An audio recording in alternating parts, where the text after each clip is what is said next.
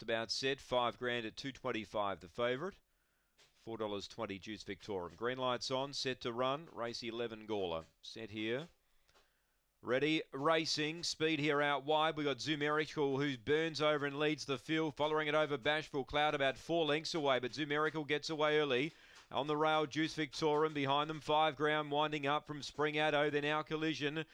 Beside myself and Aston Narita. Zoomerical by 3. I don't think 5 grand can get it. Zoomerical trying to cling on and will. Zoomerical with that early burn. Wins from 5 grand, Juice Victorium and Bashful Cloud. It's a blowout.